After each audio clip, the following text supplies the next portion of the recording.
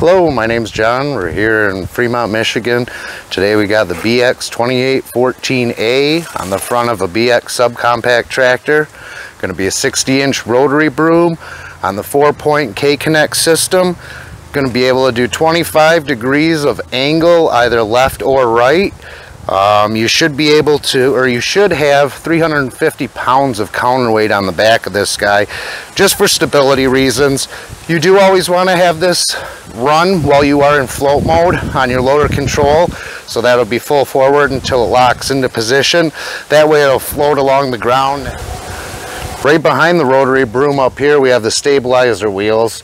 Those will help for dethatching as well. You can raise it up so you're barely touching the top of your grass. It'll help dethatch that, either dethatching or leaf removal. So that pretty much sums up the BX2814A 60-inch rotary broom. We'll give you a quick visual of this guy in action.